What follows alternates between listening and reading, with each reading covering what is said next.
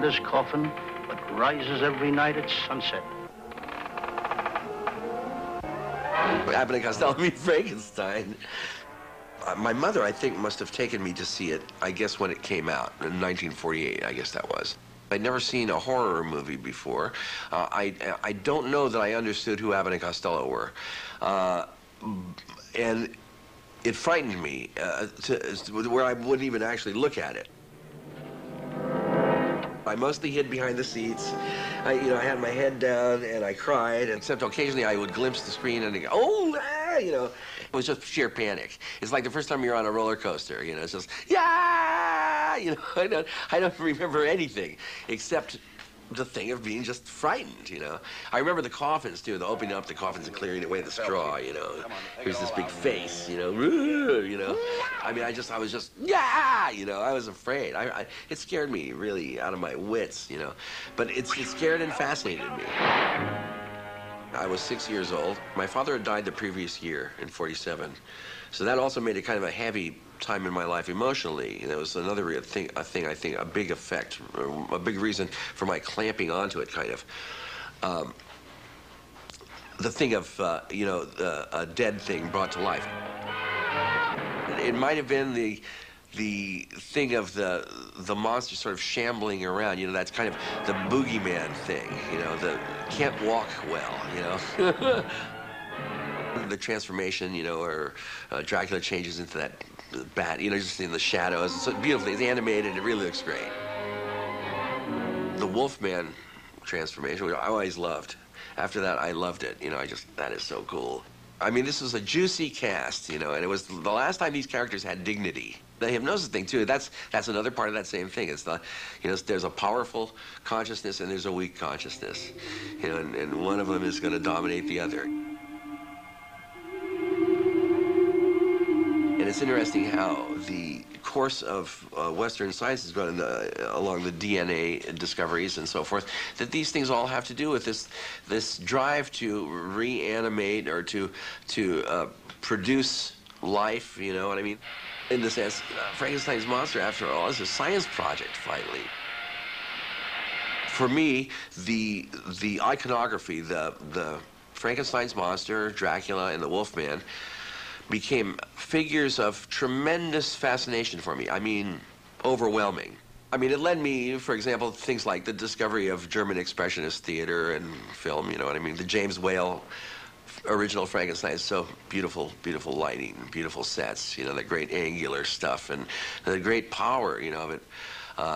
The Dracula character, you know, these things are all, they're icons in my life. They're personal icons. A lot of people, I mean, they have tremendous power.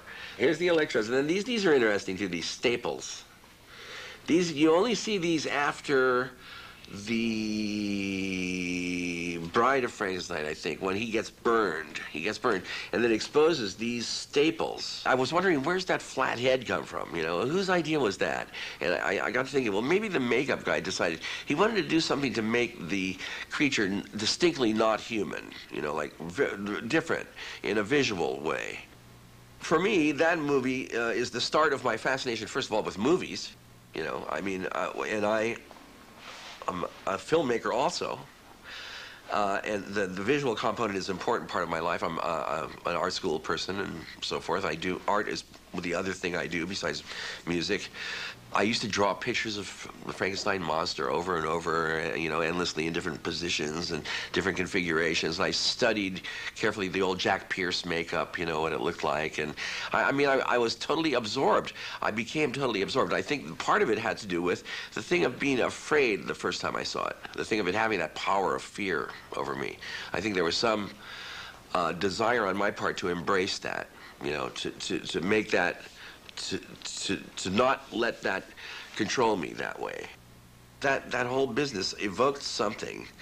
It's like touched something, you know what I mean?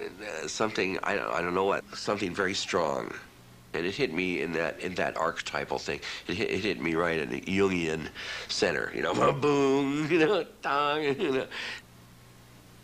Comedy, and the thing of being funny is, it's a smart strategy, to get by, in life. If you're not powerful, if you're not huge, if you're not muscular, if intimidation is too much work for you, you know what I mean? It works good at disarming powerful adversaries.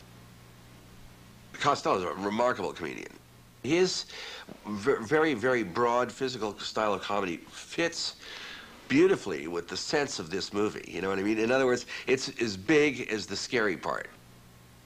I see him as a power figure because he prevails, he does in fact win, and that's that's a lot of power for the little guy too, you know what I mean? Which is also another thing that whole movie kind of is, like, it's the little guy.